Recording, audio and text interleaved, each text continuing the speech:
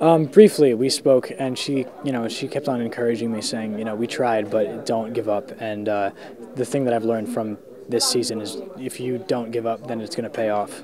And obviously, it paid off. I made the top 12. I have no regrets whatsoever.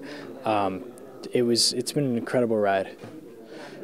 Just to get back out there and to show people that I can still make it in the music industry. Just because I'm not on a TV show doesn't mean that the music for me ends, because that's what it's all about. It's all about giving the music and show people that I can write music. That's one of my biggest assets personally. I have 30 plus songs written already that I just haven't released yet. So I have a lot of stuff to show people. I have a lot more performing to do. So this has also helped me hone my performing skills and just skills as an artist. I think I showed a little bit of everything. There's definitely mixes of the soft and the hard rock and the up tempo and the low tempo that I could have infused a little bit more.